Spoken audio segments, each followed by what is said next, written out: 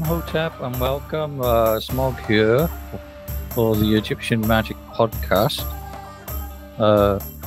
Bit of a break since I was last doing the podcast. I did do a whole lot of other recordings for the Thelemic Symposium, some of which had a kind of Thelemic and Egyptian theme to it, as did the symposium. Quite a lot of stuff that came up in that. Perhaps we'll get a chance to talk about that at some future time. Yeah, it's been quite a busy month or two with the symposium and other kind of bits and pieces and organizing and writing and whatever. So I thought I'd get back to some sort of sequence. Actually, what I'm doing now is picking up some talks that I did. I did a talk a couple of months back at the, I don't know, psychedelic forum, I think it was called, which was actually in Oxford. The Psychedelic Society had a kind of a whole day event, which was mostly kind of music, bands and kind of disco type thing, but also exhibitions, and also which is a bit of a trend, a kind of a lecture room, a room where people giving talks, illustrated talks on various things, you know, not just to do with psychedelics, but to do with history and just all sorts of things that people might be interested in. So that was rather good. And I was lucky enough to kind of be able to be there and to be invited to do a talk. Yeah, invited to do a talk. So the theme of the whole conference, the whole day, was duality. So I kind of, you know, picked up that bit of duality in ancient Egyptian religion and in Thelema as well, which I kind of wove into it. As hinted at by the word, this is kind of more or less the sort of stuff that I talked about. As hinted by the word dual. Within it, duality refers to having two parts, often with opposite meanings, like the duality of good and evil. If there are two sides to a coin, metaphorically speaking, there we tend to say there's some kind of duality at work.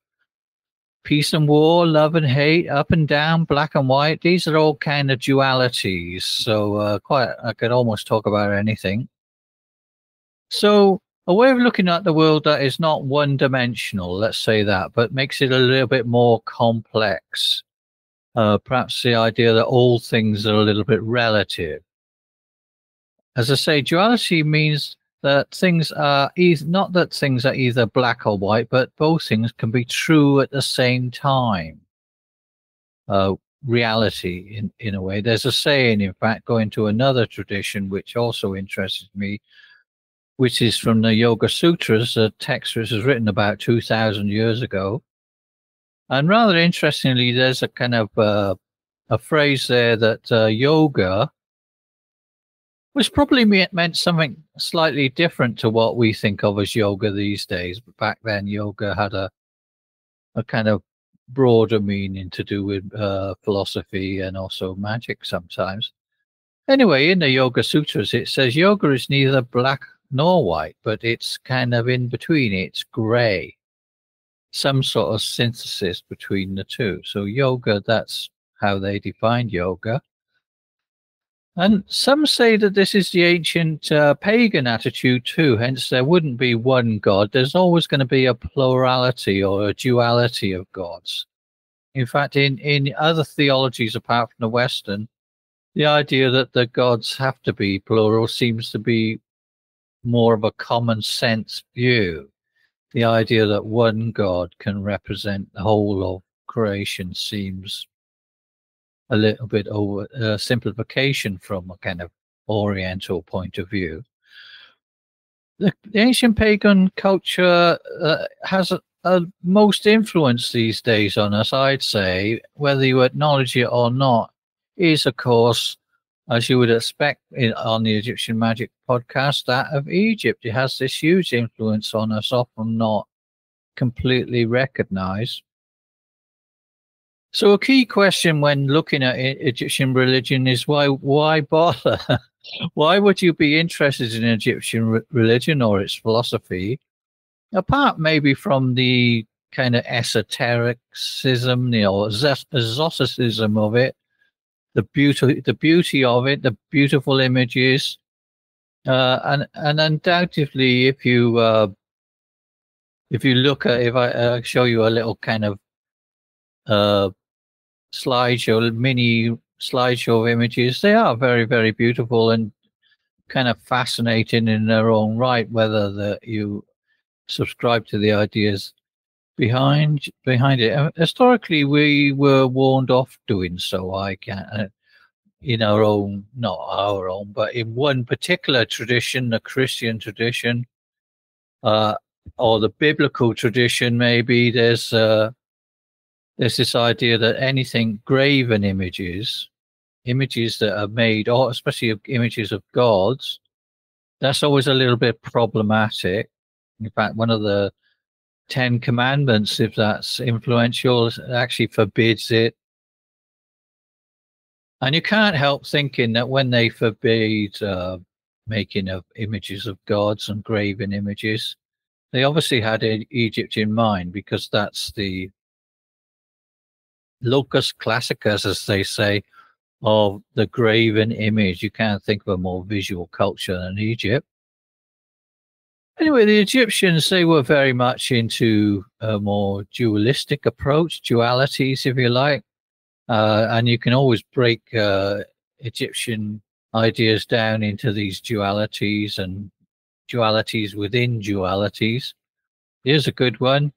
It says that the whole of Egyptian religion could be expressed in two things: the worship of the sun god, most obvious thing, the worship of the sun, and secondly, the worship of the moon, I suppose, and especially the god Osiris, who is also sometimes referred to as the sun at midnight, and the sun at midnight is just another way of referring also to the moon. Osiris, the lord of death and the underworld. So that whole complex of ideas, Osiris and the sun god, those are break into two categories. There's a dualism for you. And they kind of interact with each other and merge into each other, and one becomes the other. So within them, we can say there are lots of sub-dualities. Sun has a day and a night form. He moves through our world and he moves through another world. There's another duality. Egypt, I should point out, one of the interests for us philosophically or as modern people is that in terms of its ideas and stuff, nobody really owns it now. There's no kind of continuation as such. So different cultures live there, have moved into the area, although obviously they're very interested in and they're custodians of that. But in a sense, this is why Egypt belongs to everybody, because it belongs to nobody. So it's part of our universal common culture. Another would be we could look at is the interesting idea of a social contract in ancient Egypt. This is an old idea there, but it's also a very modern idea that a lot of people relate to.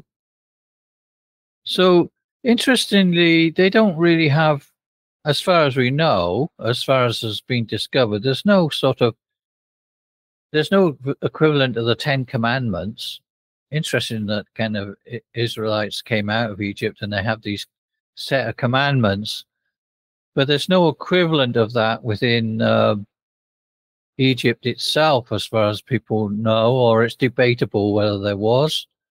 Perhaps they felt they needed that as another way of separating and defining themselves against this culture that they were part of, but also were leaving. People sometimes talk about ancient Babylon and the laws of Hammurabi. Been a lot of talk about that recently, I noticed, in the internet and all the rest. But if you look at those laws, which are very old law code. Some of them seem a little bit oppressive, really. Yeah, they're not really attractive as a law code. That's the thing about law codes. And after a while, they kind of get to be oppressive things, which is another interesting. Compare that then again with the duality of Egypt, where they didn't have a formal law code as such, as I say, as far as we know. They had more of a kind of set of guiding principles. So take it.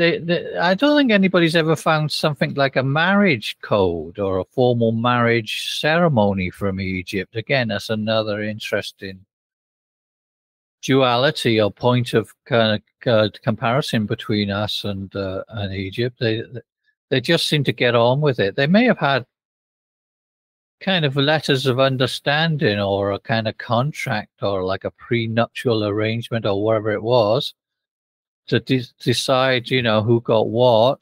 But that's not exactly what we mean by this kind of indissoluble marriage code that's was quite popular in the West until quite recently, and still it has a lot of popularity. So you could say the relationship between the sexes is also one of the great dualities of life. And in the most reasonable place in the ancient world, I would say Egypt, in terms of that relationship, is probably the most, as ancient cultures go, the most liberated or least oppressed of the cultures, and things seem to get better the further back you go as well. They go downhill from ancient times. So there's a kind of idea that the absence of a formal code and the reliance more on people's natural sense of morality and what is right and fair and what is justice seems to kind of generate within limits a kind of a more benign and livable society. So there's a lesson there from the duality between law and not law. As I say, the further back you could go, you could even say that happened in the level of government as well. That we tend to think about, or for a while, that government is the idea of you need a king, you need a strong ruler, a prime minister or president. We say we admire someone who kind of takes control, and the idea of a kind of cooperative thing, of a dual leadership or a shared leadership.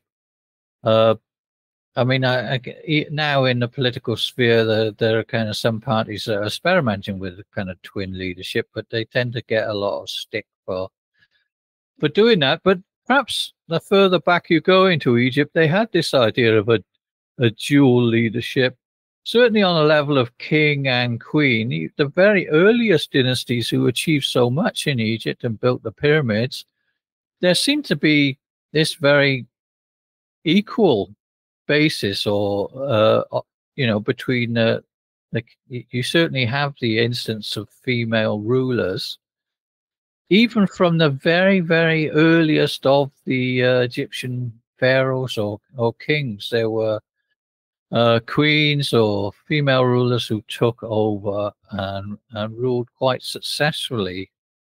Sometimes it's true until a kind of male ruler grew up, but sometimes just because they were good at what they did.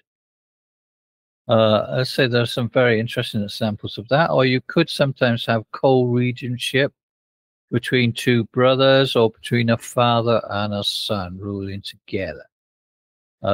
So there's another duality that existed and perhaps is a model for how, because it was quite a successful system. It had its ups and downs, but so when we talk about the state of duality, we're really looking for some sort of balance between two things.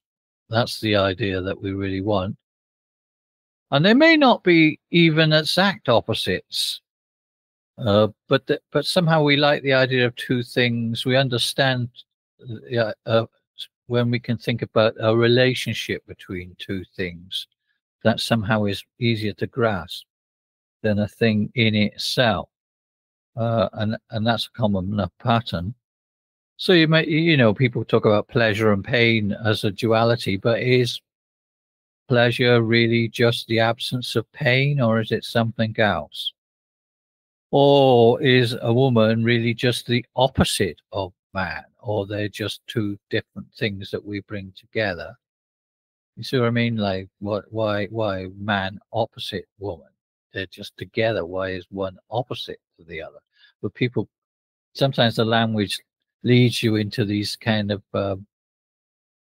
these sort of these sort of models. Really, sometimes the model kind of leads to conclusions that are not really required. I'd say what we're looking for is maybe just the fact of having two things and some sort of balance between two poles. Then they might be poles, but they might not be poles apart. There might just be 2 points on a whole spectrum. Perhaps this is a time for me to mention Aleister Crowley and the Thelemic mythos, whose relationship to the Egyptian mythology and religion is becoming clearer and clearer as the years roll by. His philosophy of life, which he called by an ancient pagan word Thelema, which basically means following your own way. And in the words of the song, there's only one way of life, and that's your own, which is an Egyptian way of view within certain limits. I also suggested to say we could call this Aleister Crowley's Egypt as a title for the talk, because Crowley's view of Egypt is again very, very interesting one, and it's becoming clearer and clearer what bit of the Egyptian culture he was really relating to. And of course, he stumbled upon this particular philosophy, which is important in the modern world, perhaps very central to Magick. He, coincidentally or not coincidentally, while he was actually in Egypt in 1904. Aleister Crowley was a very duality-based life form, is one way of looking at it. He was always reflecting on these twin forces that seem to play out in his life, the two entities, God and the devil, which at one point in a poem he says are actually fighting or contending for his soul. And he it's almost like he spends the whole night, perhaps this really happened, agonizing about these two, your good and your bad angel, whatever it is, God and the devil, fighting over his soul. It's an existential thing. And in the morning, he wasn't quite sure which one had actually prevailed in that struggle. He wasn't sure which it was. And who hasn't been there in some senses that you know that some sort of struggle has taken place, but you're really not sure whether right or wrong, or what the nature of the way forward is. I say it always reminds me of, when I get to this, a phrase that I often quote from the poet and philosopher Goethe, and he says that in a similar way, beware when casting out demons that you don't cast out the best part of yourself, which is very good. People always assume you're supposed to cast out demons, although this wouldn't necessarily be the Egyptian way, but it's become a kind of commonplace of modern religion and magic that demons are things that you have to cast out and get rid of, or certainly until quite recently when people started looking at it a different way. Maybe that's the Freudian thing, that it's not the demons that the problem, it's the denial of them and the attempt at casting out that often causes all the problem. So these are again, another ancient duality is between yourself and the demon, your conscious self and some sort of other self. This is a very, very old idea, and certainly one you'd find lots and lots in the Egyptian sources that reflect upon this idea of you have another self, or the soul, or the is multiple. It has all sorts of bits to it. Certainly, two major parts that seem to kind of interact and go their own way and come together and all the rest. This is a important thing. You could also say it's a common enough view across all sorts of cultures that we have at very least a dual nature. We're not singular. There's this kind of struggle. There's you as the incarnate living physical being, and then there's some sort of other entity that is more spiritual, like a ghost even, or something else, some sort of imaginal thing or mental thing. The Egyptians gave it various names. They called it the Ka, sometimes they called it the Ba, and sometimes they called it the Ak. And these technical terms are quite difficult to, people do try and translate them as double and soul and energy body and all that sort of stuff. But it's been suggested that maybe the time to rather than keep struggling to try and find English equivalents, just keep them as technical terms and let them and use them and see how things pan out. Hindus have a concept of the Gandharva, which also rather romantically means a kind of celestial musician, which is a nice one. It's probably related, but that's a whole kind of belief system. But certainly the Gandharva is also this spirit that kind of comes along in about the third month of gestation when in the womb, and kind of associates itself with the human being that's going to be born at some point. And once this partnership has been set up, assuming nothing goes wrong, then that partnership persists for the remainder of the person's physical life. So that, again, there's the idea of a double. Greeks called it the daimona, which is there from birth and sort of tags along. Again, duality. This is duality. Sometimes some systems that I've looked at, this entity, it seems to be almost every culture has some version of this, and certainly the Egyptians had a kind of way of looking at this. Will be of the opposite sex, or of a different sex. Then, if you prefer to look at it that way. So you've got this kind of, there's you as you are, and then there's this other entity that is a counterpart in some ways to your physical reality. So if you're a man, it might be more of a female entity inside, or mentalistically.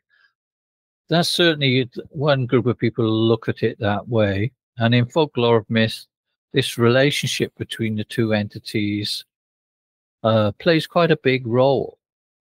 Of course, in popular culture in our own time, this has been brought to life in Philip Pullman's novel The Northern Lights, where he successfully, I think, brought it to life, the idea of the demon or the daemon of the classical tradition, not so much as another person, but as more of an animal spirit. He made them animal spirits rather than the idea of them being. And there's some precedent for that, of course, within the Egyptian tradition, where I think the bar is shown as certainly as an animal, as a bird with a human head. That's another way of looking at it, to show that it's got a certain animal quality to it, and that's a whole thing. As I say, it's a tiny bird that sort of sits on your shoulder or is inside somewhere or whatever. So going back again to Crowley, of course, there's another duality for Crowley is his sexuality, is bisexuality, two sexualities at the least. He had other dualities which he could pursue, which is some people say he was a charlatan and some people say he was a magus. And then other people will say, well, the two things often do go together, really. One is rarely just one. People can be both. Interestingly, his linking him with Egypt, he came up with an idea, again, going back to the social contract. So instead of a set of laws, he said, well, you don't really have a set of laws, or if you're going to have a law, just have one law, which is just say no sin, there is no sin, there is no guilt, only one law, do what thou wilt. So do what thou wilt. Which again is like any law code. It always needs people to interpret it, and it can be misinterpreted. And to some people, it may seem nonsensical, but it is kind of. It does take us back to the Egyptian idea, where basically, rather than a kind of extended law, there are some people who say it does that there is hints at a law code, but I think that's disputed quite successfully. Basically, it relies on what you might call common sense or common decency and one's inner sense of balance. Again, balance, this duality thing, understanding the balance and the relationship between opposites. This is you could say even an inherently human thing, or something that people get in the course of their upbringing and their education. That's a whole argument, whether it's there naturally or whether it has to be kind of brought out of people. So as to say, the Egyptians didn't have a long list of commandments, just one, this internal system that your heart kind of, which is a physical organ, but also a kind of psychic organ. There's sort of two hearts, again, another duality. The heart is got two aspects to it, the physical and the kind of psychological. That's a very, the Egyptians had two different words for that, the hati and the ib. And basically your heart needs to be in the right place. And that's got two senses. It has to be physically in the right place, but it has to be psychologically balanced in some way, in a sense of equipoise.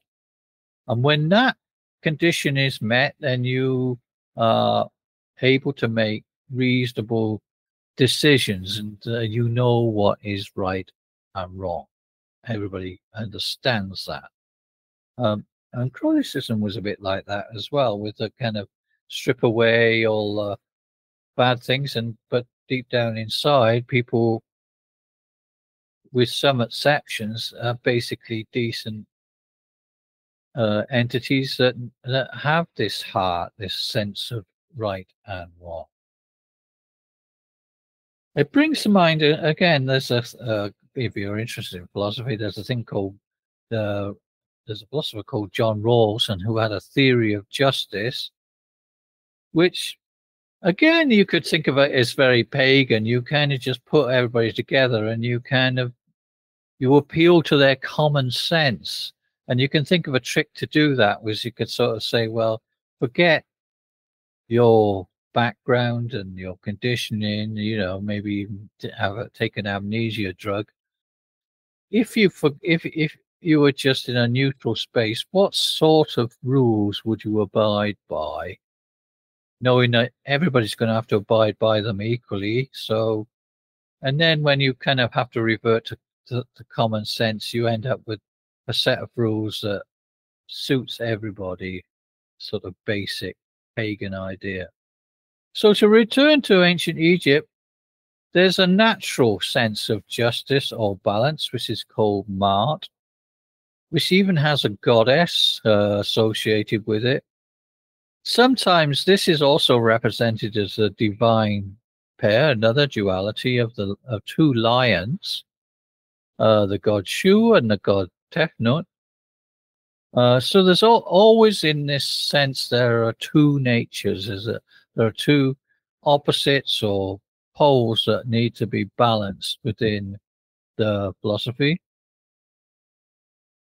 Mart, the goddess herself, often appears actually as a twin.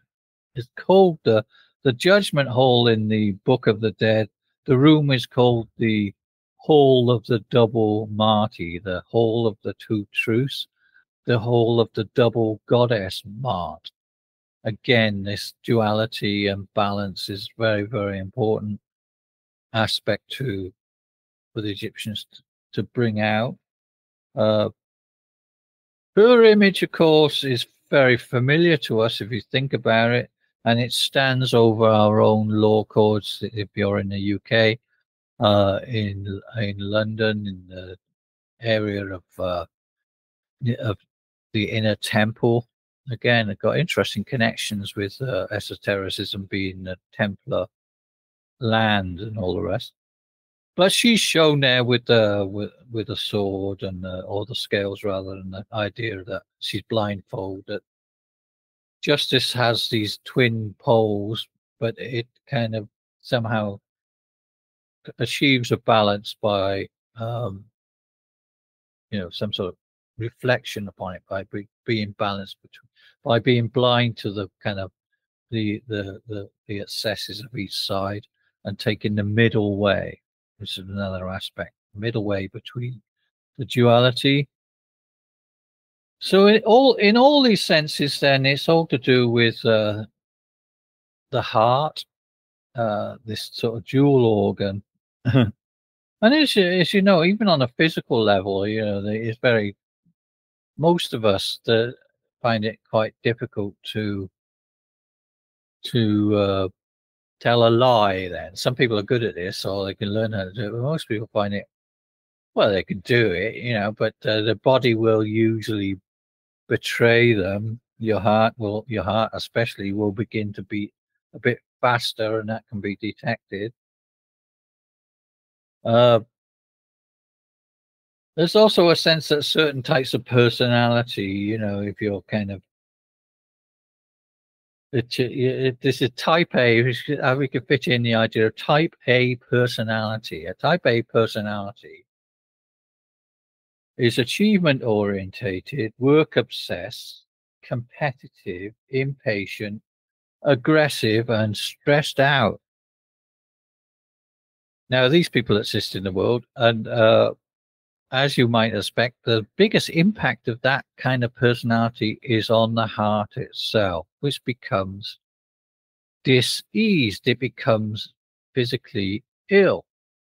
So the heart, as a physical organ, reacts or is influenced or damaged by the personality. And the Egyptians understood this very, very well. They wrote about it quite extensively, that the heart indicates the physical state of the heart indicates something about your inner psyche as well. As I say, the duality of the two, the physical and the psychic, are connected.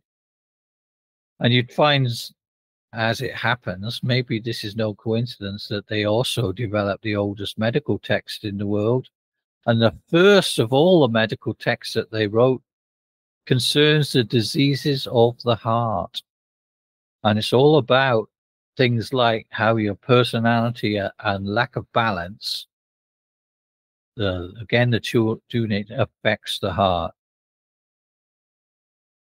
Unfortunately, a lot of this kind of very, very interesting psychology was a little bit suppressed by the Romans. And we had, before the Romans, you probably had thousands of years of thinking about this kind of stuff.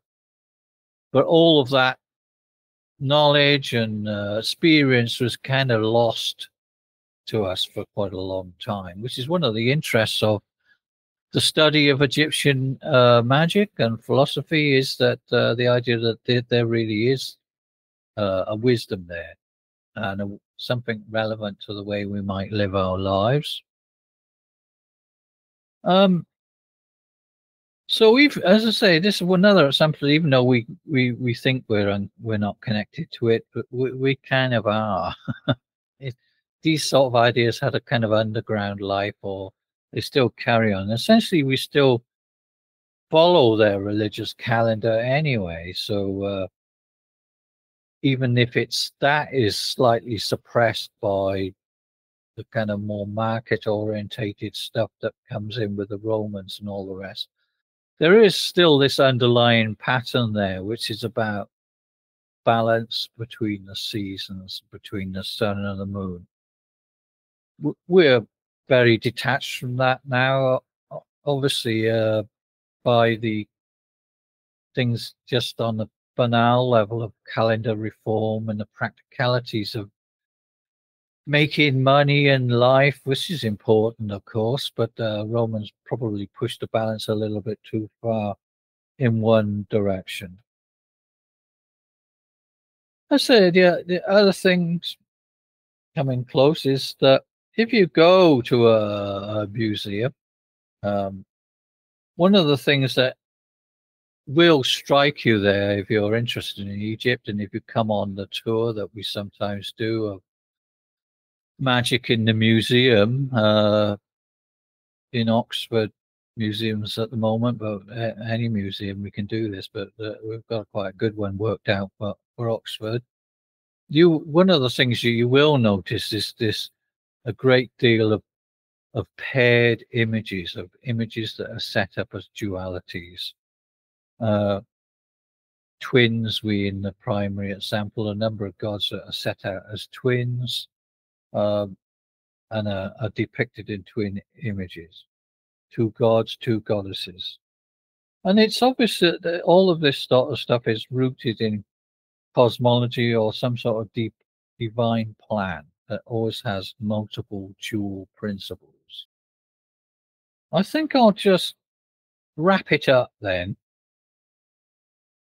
I think that's probably quite a lot to be thinking about, how duality and our path between the two poles is essential. Really. Is kind of such an important part of our lives, as it was such an important part of the lives and philosophy of the ancient Egyptians. So thanks for listening, and Senepti.